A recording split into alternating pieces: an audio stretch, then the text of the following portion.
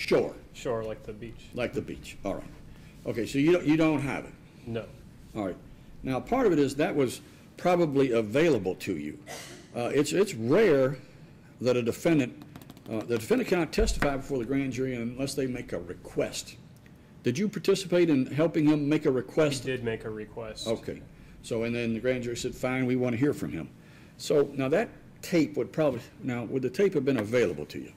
I don't know. There's so many secrecy provisions, I'm not sure. I would think that it would have been available to you, so you probably could have got it. No, I think he could have, Judge, but let me just turn in terms of the grand jury tape. The grand jury tape basically establishes that he threw the first punch. Which he already has. Which he's already testified to. So I don't think the grand jury tape is going to be an issue here. Well, let's do this. Which ones do you think would be an issue? Well, Judge, I think the affidavit, it looks like which affidavit is that? I'm sorry, this is the affidavit that he filed with federal court. I'm assuming that was, let me see. Is that like a verified petition? So it's a verified complaint kind of a thing? It's his first amended complaint. Let me see if... Your Honor, I don't believe that was verified. All right, you don't believe it was verified? Well, the amended complaint is not verified, and let me just see here, Judge. All right, well, the original complaint wasn't either. I drafted those. All right. So, Mr. Shore says that that's not a verified complaint. That's not a sworn statement. Those are statements made by the lawyer. Okay. Based on the representations, his knowledge that he knew, having discussed the case. So okay. That one's probably not relevant. All right, so what else you got? Give me just a second, Judge, because there's, at one point, he has two separate statements about who punched him. He does not identify that it was Cassie that actually punched him. And then later in the stand, I'm just trying to determine whether that was a sworn statement. I'm seeing in his response to his interrogatories, he does identify Detective Cassie as the one that punched him. And let me just go back here. Yes, Mr. Stegman. As to who punched him and when the punch was being thrown, I don't think that's relevant to this case because they're not on trial. He's on trial right now. It might be relevant in a civil case, but I think the evidence is sort of unequivocal. I think the evidence is all that the defendant threw the first punch. The defendant threw the punch while the police officer was getting out of the car or still in the car, right there at the car, not on his feet. I think it's unequivocal. I don't know why we're arguing about that. I don't know why we need to establish that because it's already established. I mean, that's what the defendant has admitted to. That's what the police officers testified to. So it's, that's not particularly helpful, I don't think. And again, I don't want to tell you how to try your case, but that would be sort of duplicative. We don't need to, if he's already admitted it, he said that's what happened, we don't have to prove that again. It doesn't help us much. So I'm going to say that that's probably okay. inadmissible. Let's get to, okay, so that may have, does that run us through our affidavits?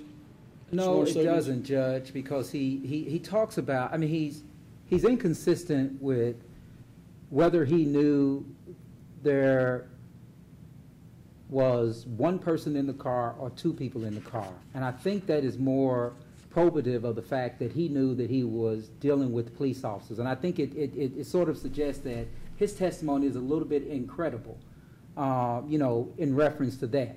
Because all this is, part of the resisting arrest is going to turn on whether he thought that they were police officers. The evidence at this point is that they were in plain clothes. There is an exhibit with Detective Browning with a badge around his neck once he comes out of the car, and the fray doesn't stop. Okay? So, I guess our position is that based on all of these sworn statements that he has given, he referenced they, prior to any of this even happening. They pulled over, they did this, they did that. And all of this is under oath, Judge, and I think that's probative of the fact that he knew that there were more than one people in the car. And then at one point he says, well, I didn't know it was more than one person in the car. Okay, and again, yes, Mr. Stegmeyer? Oh, I'm sorry, Judge. I didn't mean to interrupt you. I don't know how the number of people in a car is relevant to him knowing who are policemen. Other people travel in pairs. I mean, I just don't. Mr. Shore, you got something? I would also advise that the answers to the interrogatories were made after the fact, after he was aware of everything. He knew, obviously, when he answered that there were multiple people in the car, because he learned during the events that there were multiple people in the car. He testified that he saw someone come around. He testified that he at first only saw one person. I'm not saying He was what the tackled by the second person. The second person tackled him and Officer Cassie, which is what Cassie testified, which is Judge, his testimony everybody's- is that nor did their appearance, nor did their voices indicate that they were police. In this sworn statement, he's referring to their voices that came out of the voice that came out of their car, which he's testifying it was only one person in that car at the time. That's the only person I saw. I mean, of course, I think it goes to the fact that he thought he was accosting a little guy. You know, but here it clearly says in these, and these are sworn. I mean, my understanding is that these answers to interrogatories were sworn, where he says they didn't have any sirens, nor did their car, nor did their appearance, nor did their voices indicate that they were police. Well, and I think that's kind of what he's already testified to. And if there's a discrepancy, and here's what's happened, okay. And again, well, part of it is, what help is that to you, Mr. Price? I don't really understand how that necessarily is going to help you. Because what the testimony is, I think, from the defendant was, it was unclear to him that they were police even after they identified, or that Cassie certainly identified. And at some point in time, Browning identified or started saying police, police, police. He says, anybody can say police, police, police. That doesn't help me. And I couldn't find any indicators on them. There were no badges. There was no shirt that said police or whatever. So there was none of that. So I don't know, you know, what we get for all of that. What does anybody get for all that? Judge, what we get is a contradiction of an individual who's studying to be a history and a social studies teacher, et cetera, all this stuff that he just fed the jury, when in fact he is this person based on all of this information that he has provided either on the internet or in sworn testimony, is somebody who hates the police. We're not into the hating the police just yet. What we're on to right here is this affidavit. We can get to the hate police and some of the blogging things in a minute, but I want to go through these one at a time, and I don't want to get them all confused. I'm just saying that sworn statement, I don't think differs at all with what the defendant testified to. It just doesn't differ. And if it doesn't differ, it's not important. It's irrelevant. It's just, you know, duplicitous, and it's just because I don't think there's a significant difference in that. And as a matter of fact, I think the defendant's testimony is probably a little bit more incriminating than the affidavit. I didn't believe them when they said police, police, police. And I looked for some indicators. I wanted to see something that was evidence that they were in fact police. That's probably more incriminating than what you have there, and it doesn't help us to introduce that. And it also sort of introduces something that, you know, what I'm trying to do is conduct a nice, clean, fair trial without a lot of things that we don't need, and it can only be useful for error. All right, now let's get into the ones that are going to be more. Do you have another sworn statement anywhere? I was just checking that, Judge. If I All right. just,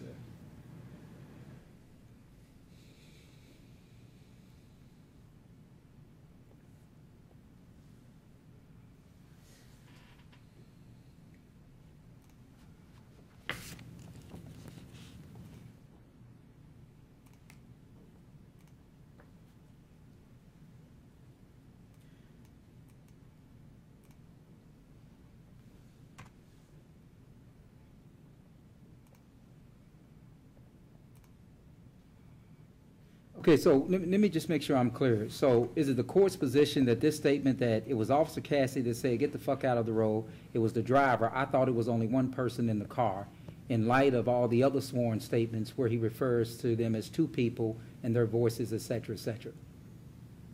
I don't think it helps us much. Okay. Because I think that's pretty much what the defendant said. When I approached the car, I just thought, he says something like, I thought it was just some neighborhood thugs who were just being ridiculous, and I was going to stand up for myself. And I don't know if he said, you know, so it's one, and he rushes up and punches the guy, and then the next thing you know, he's in a scuffle with that guy, and then the second person tackles him and Officer Cassie, and then that's what happens. So I don't know what you get for that. I mean, I don't know what, you know, okay, is it different? Yeah, but it's not, you know, really appreciative. I mean, it's not a Well, I huge mean, you know, difference. Judge, since they're judging the credibility, because that's really what it's going to come down to, whether they believe him or whether they believe the police officers. All right, okay, now let's do this. All right, Mr. Price, if you're bound and determined to do it, you can introduce that question. You're going to have to lay a foundation, and you're going to have to be very specific about it. We're not going to wander around. Okay, so the point is this. Now, in this case, during the course of this entire problem that you've had here with the LMPD, did you prepare an affidavit? Now, or I guess you're going to have to say, when you approached the car, how many people did you believe were in the car? Right? Then Right. he's going to say, if he says one, does that eliminate your concern? And then he says, sometime thereafter, after I learned that there were two. So there's where we are, and I don't know. You're going to have to ask. I'll allow you to ask him some questions, but I do not want to spend a whole lot of time with it because I don't believe it's particularly significant. Okay. And I think he may admit it. He may admit everything that you want him to admit. Okay, that would be great. All right. You have any more affidavits? No, I think that's all the affidavit. Okay, let's get into the sensational stuff then, the blogs and so forth. And I need to classify them. I need to know if there are comments before or after the incident. So we're going to talk about them in groups. Is there any of these blogs, or I don't even know what they are, videos, I don't know what they are, that Okay. occurred prior to the incident? No, the only one that's, Judge, there's a couple of things that occurred prior to the incident. There's the website that talks about how to survive when you encounter the police, okay? And then there is, which I think the court has commented on earlier, there is his attack on a police officer in Warsaw. Not a physical attack in terms of criminal, but an attack where he goes before the city council and he's saying, this police, you know, this police officer has to go because of 1, 2, 3, 4, 5. I think that establishes, Judge, a pattern of his state of mind towards police just in general. Okay, let's talk about the first one. How to survive a police what? It is How to survive a police, how to survive an encounter with the police officer. okay. And he posts this on his website, and this was roughly about 2 years ago. I want to say in 2010, when he was running for office in I want to say in Warsaw, or maybe he was running for state legislature, something. All right. And he had all these Kentucky resolutions. Resolution F was a resolution is to encourage folks to watch the, quote, how to survive an encounter with the police officer video. And here's the link. Okay. And what's on the link? It's about a 2-hour video. And what does it say? What does the video say? What does it say? Well, I mean, it says a lot of stuff, Judge. I mean, Okay, so what part of these do you want to introduce? Just the fact that well, there's- no. that I he's just got wanted to introduce the fact that he had that on his website, Judge. That's it. I don't want to how show to the survive video an because encounter with the police? how to survive an encounter with the police. This And then- video, I'm sorry. Go ahead. this video was never provided in Discovery. I've never seen this video. It's my understanding this might be a link to an ACLU video Right. that was posted on his Okay. site. Okay. Mr. Stegmeyer, you got any comment? I mean, just the same thing. How to survive an encounter with the police. I mean, yeah, I can tell my clients how to do that all the time. You don't say anything, you don't do anything except provide your information, follow their commands, and that's all you do. I mean, that's how, it could be anything. You don't want to confuse the jury. And there's two, Mr. Price, I don't think either one of them are relevant, and whatever relevance they might have is going to be outweighed by whatever their value is. I don't want to get into trying the case about whatever the problem is that Mr. Masters had with the Warsaw police officer. I mean, I really just don't want to get into that. I don't want to, I think we have all the information we need if you really want to know the truth. And then how to survive in a police encounter, that could be very benign. If it came from the ACLU, I would say that that's probably very benign. I'm sure it didn't say, you know, arm yourself with AK-47s or, you know, make sure you take some martial arts training, or I don't think that's part of the plan. So I think that we could spend 2 hours trying to figure out what the, you know, learning what the ACLU instructs you on how to survive an encounter with the police, which is probably good advice for everybody, but I don't want to include it in the trial.